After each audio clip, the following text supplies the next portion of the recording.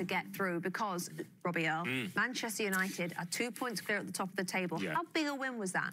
That was huge. I think yesterday when we were talking about the game, we said in the past, Manchester United would go to Fulham and you know what the result was going to be.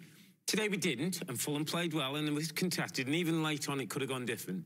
But what I hope this result has done is got Manchester United starting to believe, you know what, we can go to places and win. And for a long time, people have been saying, well, Paul Pogba, you know, is he really worth it? Should we move on without him? Over the last couple of weeks, and certainly today, Rebecca, we've seen why he could be the difference maker.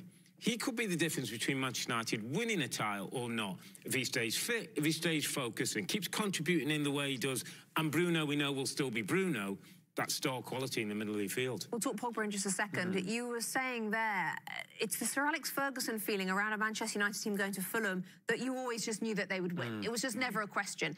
When they went one down, there was still a feeling of, they're probably going to win this. And that, for a Manchester United fan, is absolutely where they want this team to be. Yeah, it's huge. It's not ideal. I don't think Solskjaer would want to be conceding the first goal in so many away games. But they, as you've just said, they've come back every time they've conceded first and away from home. They've gone on to win the game. So there's a real mentality strength there. But what I like about this United team is there's more than one match winner. And I think for so long it was, well, if one player didn't do it or another player didn't do it, then they're not going to win the game. But there's numerous amounts of players now that can come up with the goods, and which was shown today. And the talent of Pogba when he's on a day like that is exceptional. He's incredible. And I think the frustration from United supporters over the years is that they know how good he is, but he's not the consistency. But what we're starting to see now is consistency from him, which does make him one of the best midfielders in the world. And I wonder, Bex, if that's because he's starting to feel something.